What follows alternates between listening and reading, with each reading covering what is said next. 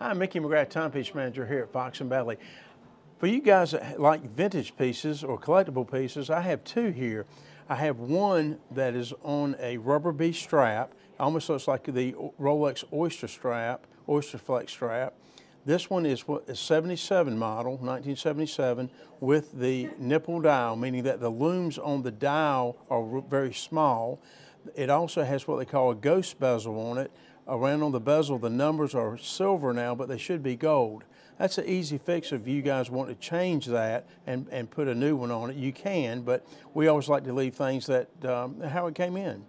So I've got that one. It has a plastic crystal on it, so you can polish that if it scratches, but a beautiful, beautiful vintage piece. I also have a 1961 model in the Pepsi. Now this is really faded out as well. It's called a ghost bezel again with the blue.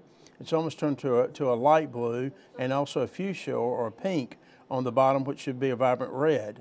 But this one's faded out. It has beautiful patina on the dial itself. And this one is a 1961 in a vintage Pepsi. So I have these two nice timepieces here at Fox and Bailey. Come see Mickey McGrath, timepiece manager.